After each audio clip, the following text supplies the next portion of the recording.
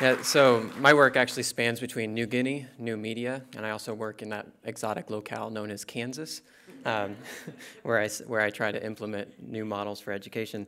So first I'm going to start off in New Guinea, though, and I'm just going to take you in. This is where I work. I fly into the center of the island to this airstrip here, and then I walk for a couple days, and I end up in villages like this. And these are villages that are really off the grid, no electricity, no water, certainly no internet.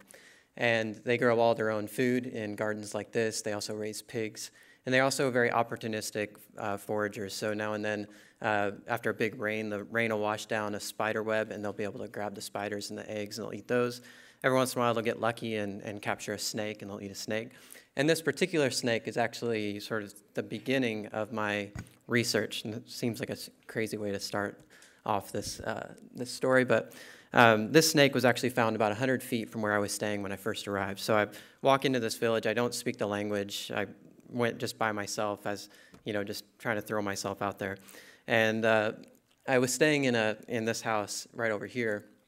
And I'll take you inside the house so you can see what it looks like. These are actually my legs up here. And we found this snake like 100 feet away, and we brought it in. We had a great meal of it.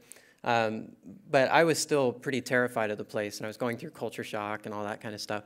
And so you can see my sleeping bag here. I used to, in the middle of the night, I'd wrap myself up in the sleeping bag as tight as I could to avoid the 5-pound rats like Chris has discovered, and also various bugs and stuff.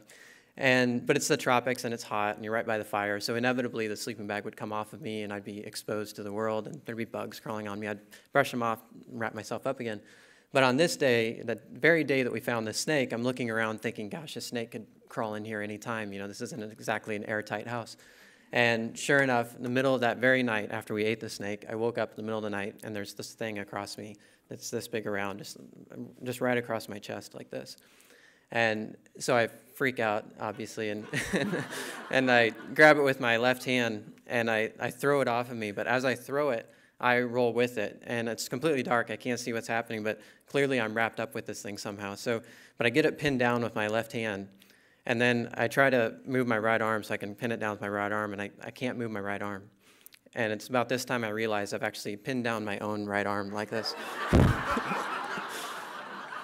And what had happened was my arm had fallen asleep, and then it just was across me like this, and so there actually was no snake, and so then I had to explain with hand gestures and things, because I didn't speak the language, what was going on. And for the next couple months, I'd walk around these villages, and I'd just hear, I didn't understand the language, so it'd be like blah, blah, blah, blah, blah, and I'd see these arm gestures and then laughter. And this sounds really funny, but it was actually devastating. And I realized I had to recreate myself, recreate my identity. The worst form of culture shock is actually you realize that you don't have a self anymore. You don't really have an identity because you just can't communicate who you are to these people.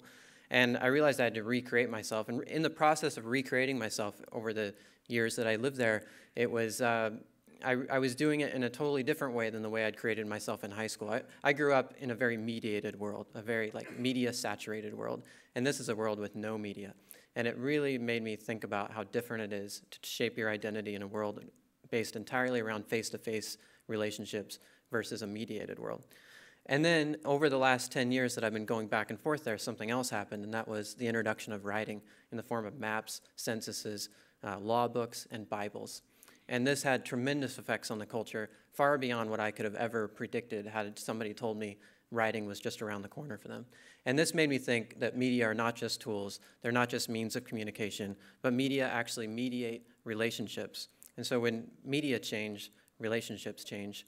And that brings up some interesting implications for where we are at here in our society with new media coming in all the time. So I'll tell you the story of how I got started here. So when I got back from New Guinea, I started looking into new media in the US and globally. And I'll tell you a story about this. This is the $1 million story. So $1 million is what it costs to produce a commercial for the Super Bowl. Just a 30-second spot for the Super Bowl cost $1 million. So Doritos had this great idea. They were just going to leverage this new media environment, this user-generated environment, to just ask their customers to produce a commercial for them. And then they would vote on the best one, and the best one would be aired on the Super Bowl. And it was a great success. This is a screenshot from one of the winning video. And they asked the two young guys who did this, these are just amateur filmmakers, they asked them, how much did it cost you to produce this video? And they said $12.79, which is roughly the cost of 3 bags of Doritos that they had to break during the filming. And that's a pretty good savings. It's roughly $1 million in savings. I don't have the exact math, but the USA Today did a study on it and found that it was the 4th most successful video commercial that year. So it did really well. But it ended up costing, it's $2.6 million just to get it on the air. That's what it cost for 30 seconds of airtime during the Super Bowl. So if you're doing the math, that's roughly $2.6 million. And they asked them why you would do that, and they said, well, it's all about water cooler talk. And they said, especially today with the internet, you want people chatting on the internet about your product. You don't want them talking about the game, you want them talking about your product, that crazy commercial they saw. Well, it turns out the day after the Super Bowl, the most popular video on the web, the most talked about video on the web, cost $0 to produce and distribute. And I know this because it was actually video I produced. And it's this video here. It's a very geeky video that is sort of my first attempt at explaining the impact of new technology on our society. And what it is it sort of documents the change in text as it moves from paper to the digital world. And I'm going to speed it up here a bit because you don't want to watch the whole geeky thing, but it is like what it does is it analyzes behind the scenes of the web. It looks at the difference between HTML and XML and the coming of XML and how it unleashed blogs and wikis and YouTube and Flickr and all these different things. And that ultimately all of these things add up to a very important change, that the web is no longer about linking people or information, but it's about linking people. And I concluded that we would have to rethink a number of things, as you'll see here in the conclusion of the video.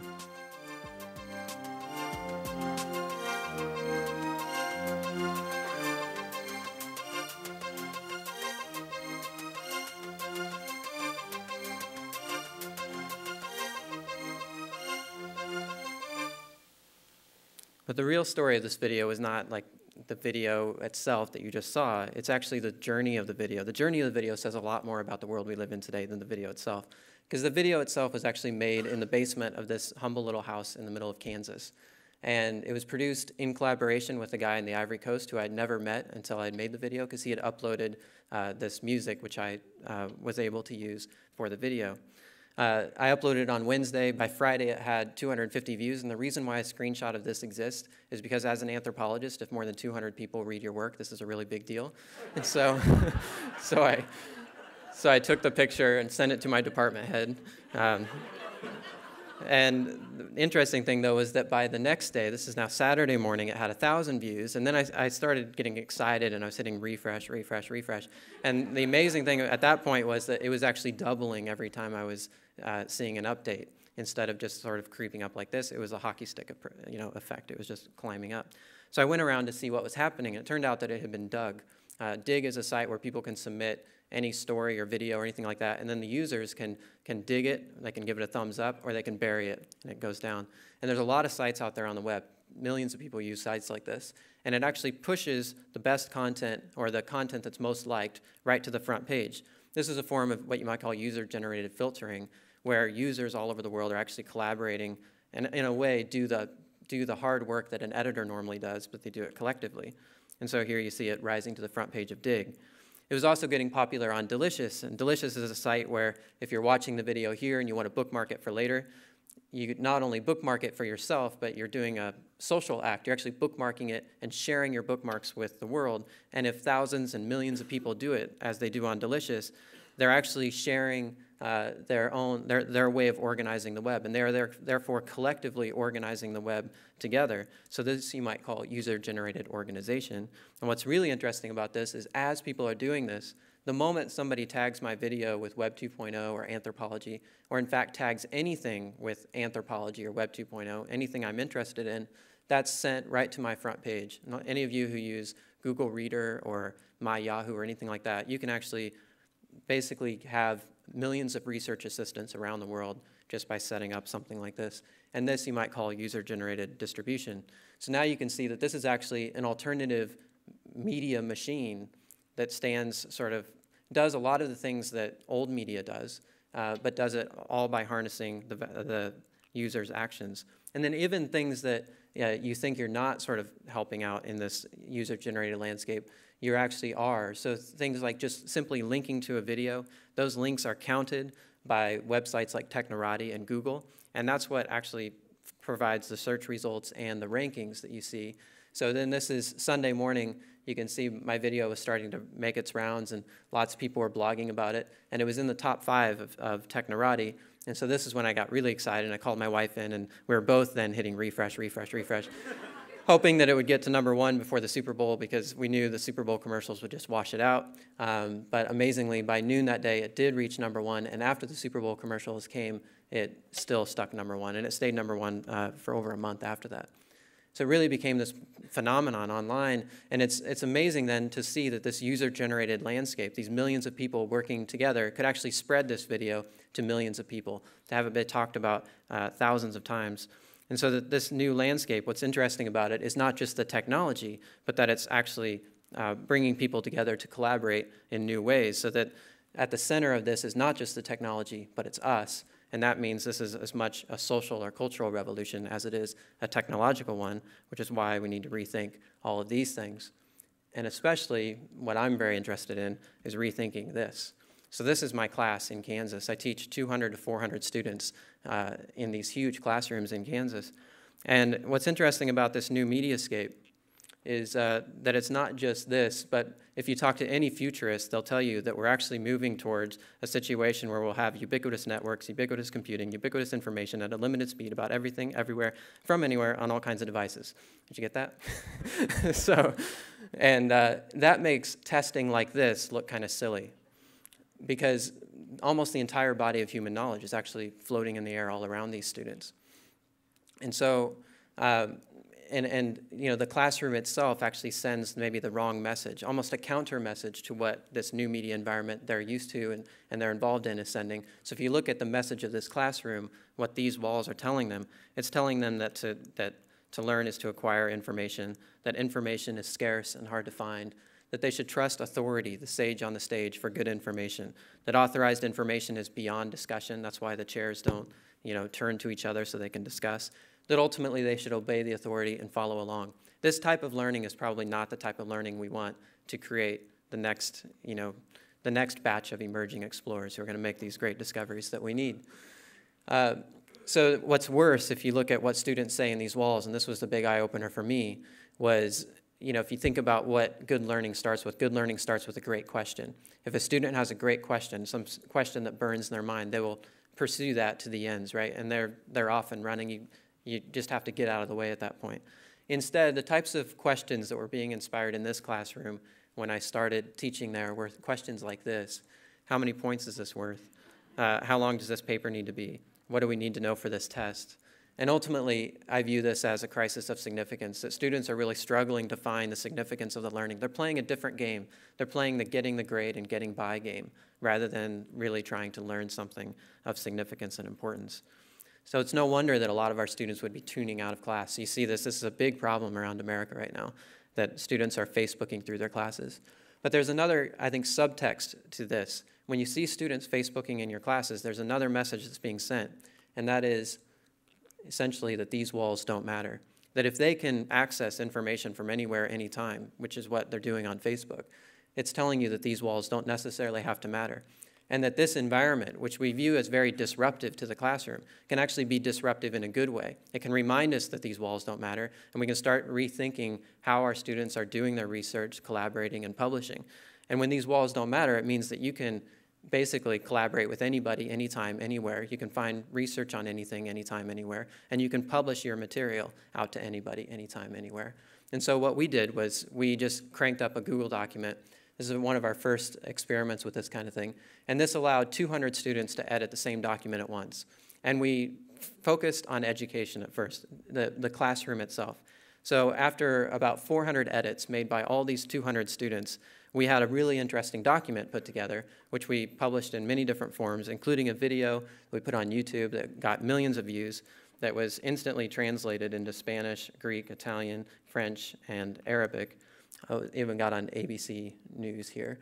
And then the next thing we did was we thought, well, gosh, there's so much expertise here. If we could just somehow leverage all the knowledge that's in this room, instead of viewing it as like the sage on the stage, instead of taking a different model and thinking about all the intelligence that's out there, if somehow we could get all together working on the same thing, we turned our attention to the study of YouTube. We did an anthropological study of YouTube. That also became a big hit. We made a documentary about it, over 1 million views. It was reviewed as, it's called a phenomenon in the New York Times. This is all done by undergrads in Kansas. And then one of the things I'm most proud of is we take a classroom like this, 200 to 400 students. Each student is assigned to know as much as possible about some world region throughout all time. So anthropology is the study of all humans in all times and all places, right? So in order to sort of divide up the labor of that, each student becomes an expert in some particular aspect of the world. And then we divide up the world into 20 different world areas, and the students actually create a sort of realistic-like culture that would have existed as of the year 1450. Then they have to design, they have to think about how the world works, and that's the framework of the class. How does the world work? And they have to design a game or a simulation that will allow them to simulate the last 550 years of world history, colonization, decolonization, wars, the birth of the global economy, and so on, and the depletion of natural resources. All of those things have to be built into the game. And here you can see what we end up doing. We abandon the typical classroom. We meet wherever we can. This year we happen to meet in a rodeo arena because we're in Kansas, and and the students build up this whole world. They build up a whole series of rules that are meant to simulate the world. We record it all on 20 different cameras, ran by students. We edit it all together, put it up on YouTube. And the purpose of all this is that it changes the question from what do we need to know for this test to the much more important what do we need to know for this test. Thanks.